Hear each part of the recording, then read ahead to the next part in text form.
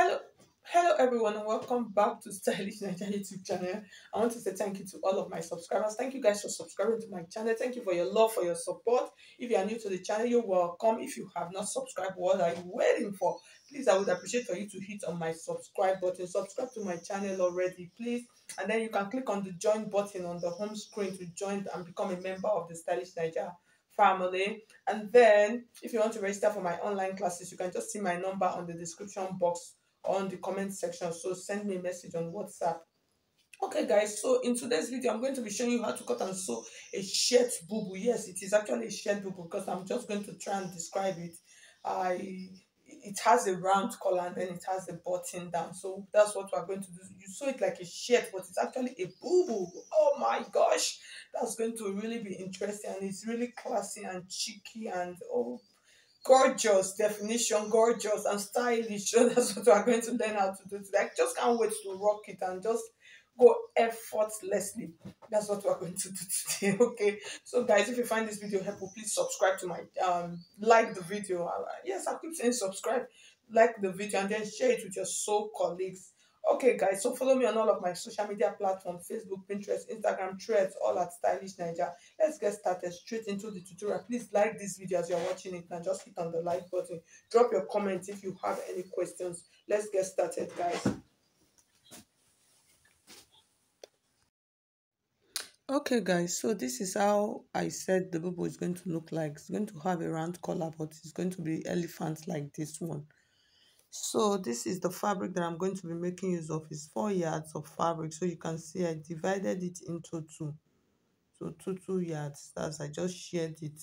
It's long piece of 4 yards. You divide it into two pieces. So the next thing, I'm going to fold the two. That's I'll fold them each straight, following the long strap. That's I'll just fold them together and then I'll place it on the table, bringing out 2 inches allowance for the front piece.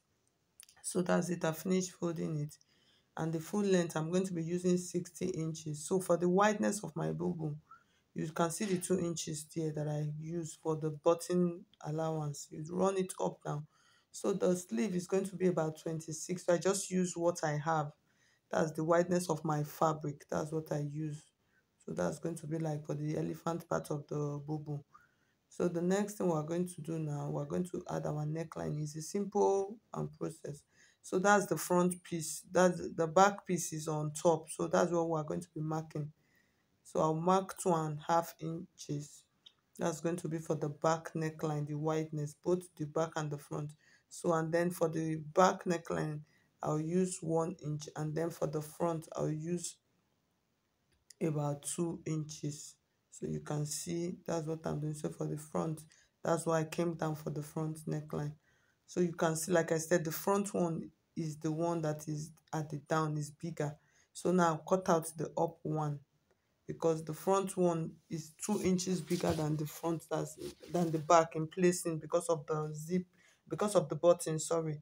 So I've cut out the neckline. So that's the 1 inch for the back.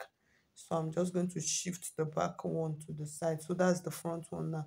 I'm trying to deepen the front one just a little bit with about another half of an inch or 1 inch, depends on how deep you want it to be. And for mine, the back was 1 inch, while the front is 1.5 inch. So I notched the allowance part, that's the button allowance part, so that's notch.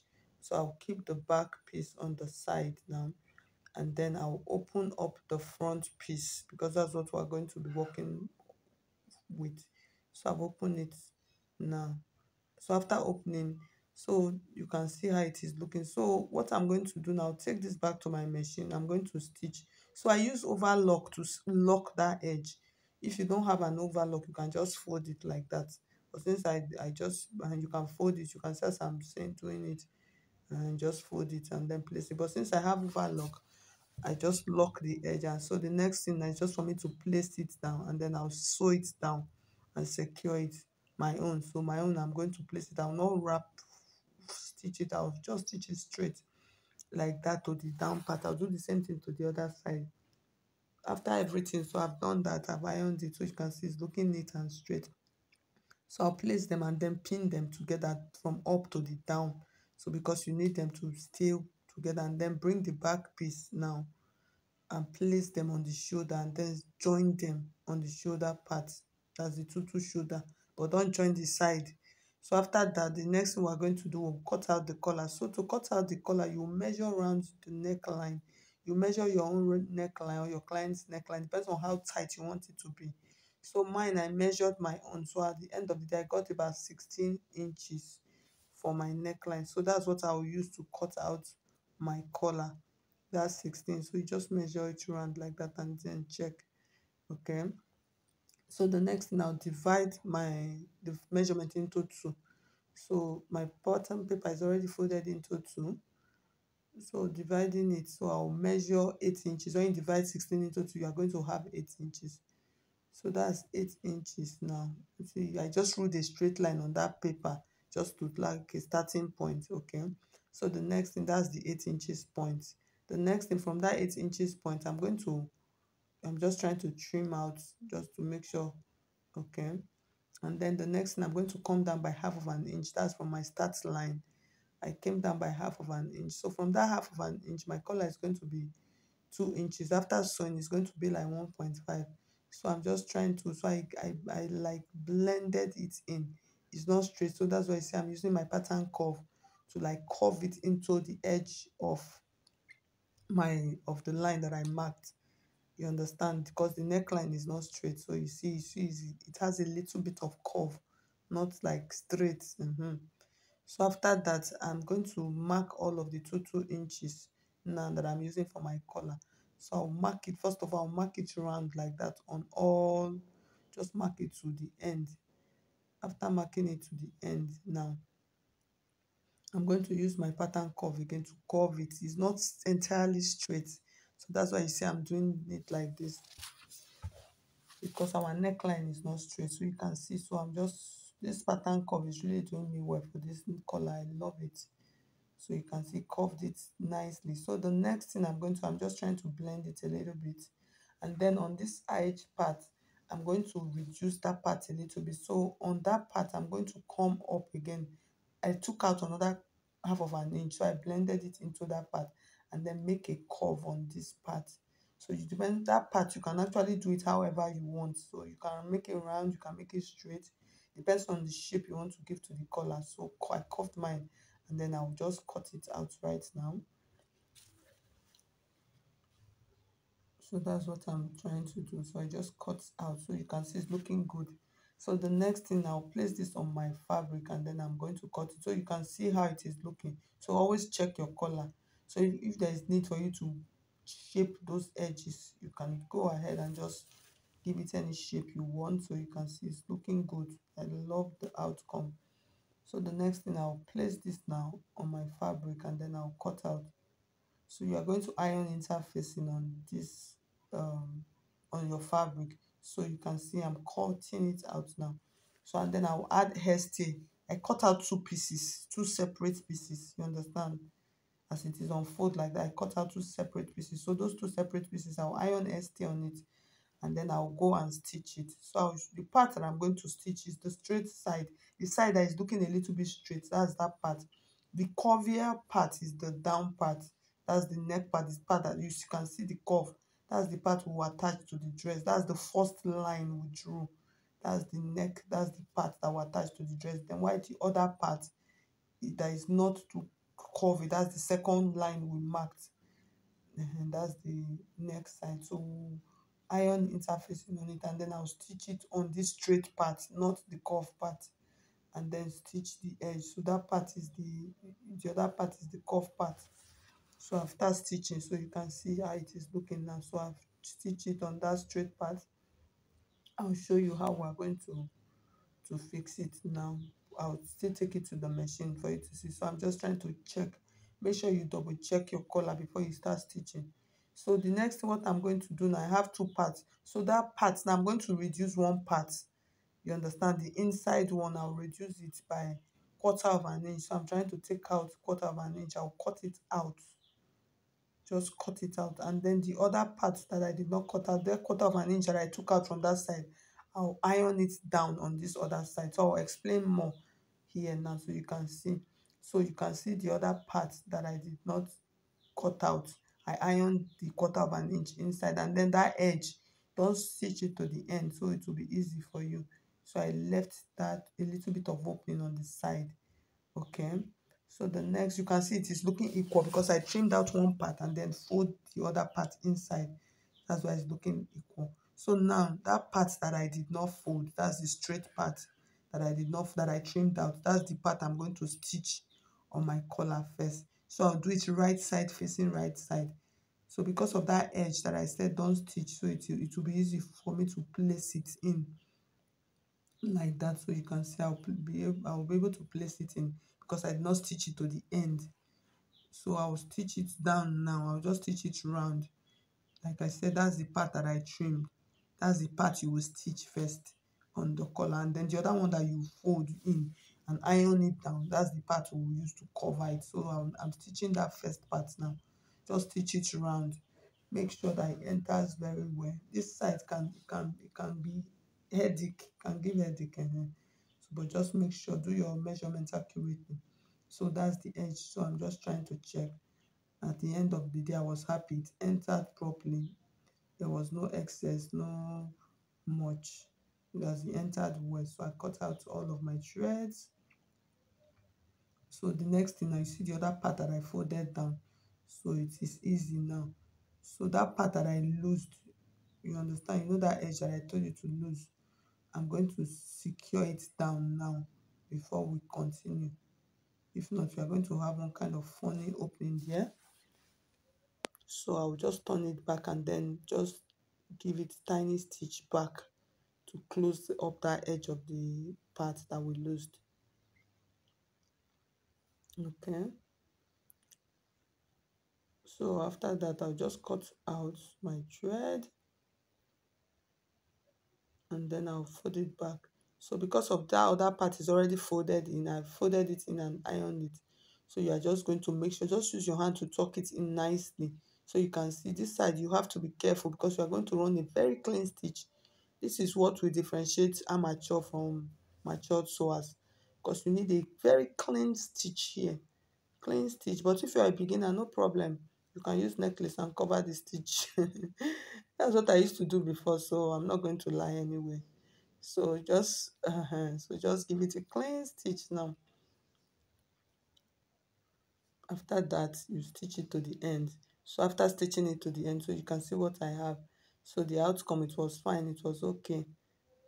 With that, it's easy. You just secure it down back. Just use a clean stitch, like I said, so you can see. And then the next thing, I'm going to pin the neckline like as if I'm the button level. So what I noticed, this part I should have brought out a little bit. So if you are sewing for your customer, bring out a little bit. That is, leave an extra of an inch so that in case the neckline is too tight, you have extra. So the next thing, just pin it down. After pinning it down, we're going to, you can see I've pinned it down to the end. So we're going to start measuring our final measurement. You can see it is a very simple bubu. So that's the edge. You know, the back and the front, we cut them the same before. So any excess, just trim out on the edge. So the next thing, I'm going to come to my sleeve opening. For this, you can use 10 inches, 9 inches. So for mine, I think I use 10 inch, I use 9 inches. So just measure from the shoulder to that 9 inches and then you mark it. And then the next thing depends on how wide you want your bubble to be. For this, the hip is 40 originally, so I'm going to make it 50. So 50, when you divide 50 into 4, you are going to have 12.5. So you place it on the center part, that center placket, that 12.5. You are just going to place it, okay, on that center part, like that center of the button, and then you measure it down from that 9 inches point or 10 inches point. So you can see that's what I'm trying to do now. So I'll start marking it. So that's the 12.5. So I'm just trying to make sure that I'm accurate, because you can just check your sleeve opening from where you stop the sleeve opening. That's where you are going to start measuring from. Okay, so that's why I'm trying to double check. You can see, just make sure, don't rush it. Check all of your measurements accurately well, so it's, you don't go to overwork. and then from there I'm just going to mark it. That my 12.5 inches. I'll mark it down from that point now to the down. So what I did here, I'm going to just keep marking it, mark it, and then I'll repeat it on the other side of my bubu also. So you see, I'm marking them down now. Just make sure double check all and then mark. So, but I'm not going to get to the down part, so I'm going to leave a little bit of slit. So the same, so you can see that's why I'm trying to pull my bubu up so the camera will capture it. So I will not get to the down, leave a little bit of slit. So I came up, you can see from that point, just about 15 inches. So it depends on how much opening you want. So that's what you will use. So that's where I'm going to stop. And then I'll stitch it. After stitching, that's all. I'll do the same thing to the other side. So I got some couple of buttons. So these are the buttons. I'm just trying to check which one to use at the end of the day. So after stitching that I explained, I'll just place it on my mannequin and then I pinned it. So I've not added the buttons yet. I just pinned all of the neckline. So like I said, you can run a stitch on it. If you don't want to go through the process of putting buttonholes, you can just use a straight stitch to attach it down and then put your buttons as fancy buttons on it. But I noticed that this one that has buttons and this shirt one is not really common. So it's better you just do your buttonhole and then put your button, so to make it different from those ones that they put. But as a beginner, if you don't want to go through stress, you can just leave it that way and then put your buttonhole and then fix your buttons on all of the points. So for the buttons, I'm not still going to get to the down part. So when I get to my knee, that's where I'll stop my button. So you can see I'm trying to place the buttons how it will look like. Okay, so once I get to that knee point, I'm going to stop. So you can take it all the way down, but I'll stop mine around that point. Okay, so I'm going to show you more now what I'm trying to say. Okay, so this is what I was trying to explain. Some of my buttons will run from that top, and then when it gets to around my knee point, I'm going to stop. So I'm going to have like an opening there. You understand? I can still decide to run some buttons down as fancy, but I will not put buttonholes. So thank you so much. If you find this video helpful, please hit on the like button, share this video. You can see the dress came out really fine. I can't wait to rock this dress. Okay, so if you find this video helpful, please like the video, share it with your friends and your colleagues. Thank you so much. I'll see you in my next video. Bye bye.